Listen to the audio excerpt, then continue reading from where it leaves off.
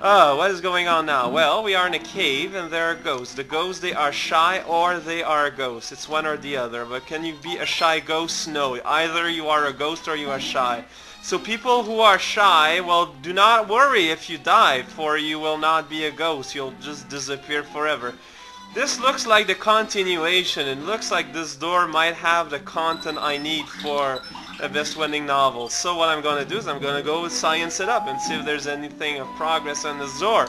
Or if it is merely a door. Or if it is merely a mole. Well, I don't know how I feel about a mole. I mean, a mole is a mole. It is not a very smart animal, it's not a very agile animal, and it's not very popular with the ladies. So, why would you want to be a mole? That is a question for the centuries. Philosophers have been wondering that for like years, and have no wonder, like I have no reason why to wonder why that is, because to me it's probably obvious that if you're a mole, you're not a person really worth thinking about. Not that I want to be racist or anything, but there's a reason why they're not popular amongst people in the Mafia. Hey there, Ghost Man. You are now the dead Ghost Man. How can you kill a ghost? A question asked by Mario 3 itself, you'll recall, in the first Ghost House. Mario 3... Mario World was quite a philosopher's enigma, because you got guys and lots of adventure here, lots of fun and adventure. Why are there so many locked doors in this environment of ghosts? Why would ghosts worry about their possession when they are already dead? Although, even though they are dead, they are obviously still existent, and thus probably do enjoy the act of not consummation, but of consuming, like, products. I just got burnt by a cannibal there, but there is the key. So in the end, does it really matter? It's like, oh man, gotta dodge a thing, so I just dodge a thing, and there's like the last flower, but I mean, I'm only missing 3 red coins though, and 2 of them are there. I'm missing 1 red coins though. Do you know where that coin is?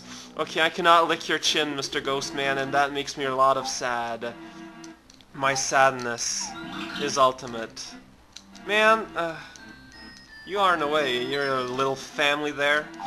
It so disgusts me so much! Ghosts moving in, stealing on their cutleries, you know?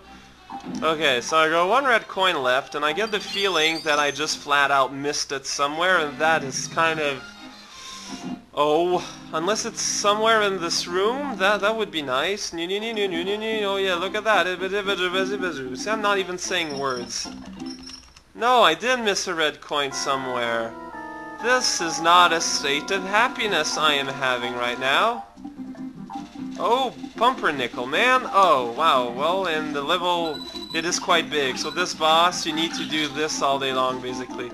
Actually, the presence of rounded corners will make this interesting until I realize that what you really want to do is you go here and you wait.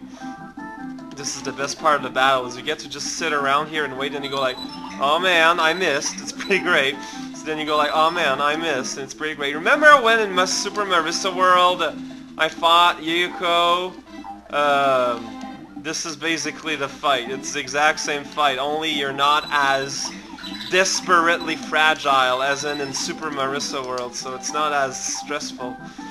Either that.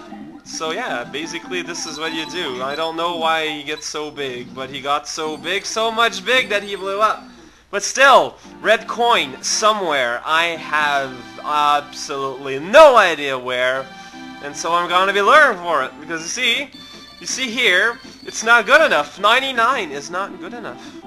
No, no luck whatsoever. I went through the level again, and well, I'm sure someone's gonna answer that question for me, but now I'm just kind of running out of time IRL, so that'll be it for today. Sorry about the anticlimactic there, guys.